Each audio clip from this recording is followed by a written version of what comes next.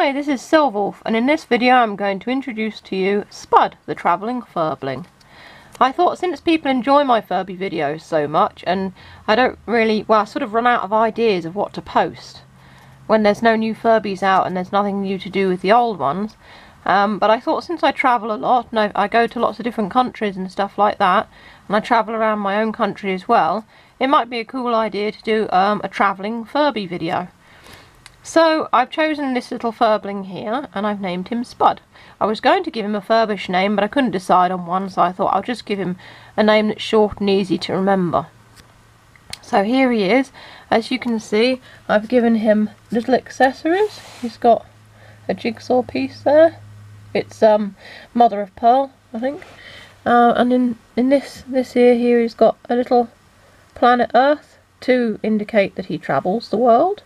And a couple of little shiny leaves as well. Moving closer, you can see them better.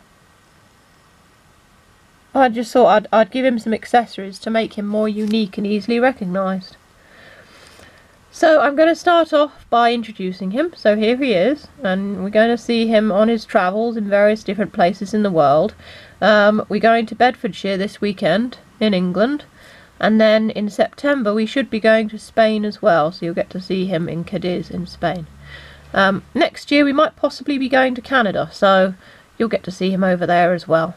I travel a lot. I mean, this year I've already been to Egypt. Last year I went to Ireland a couple of times, so I thought it would be a good idea to just take a Furby on my travels, so you can travel with Spud.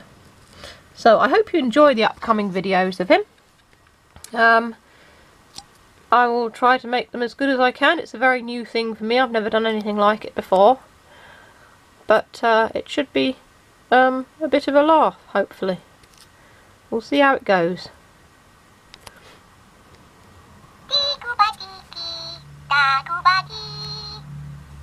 And Spud, will see you next time.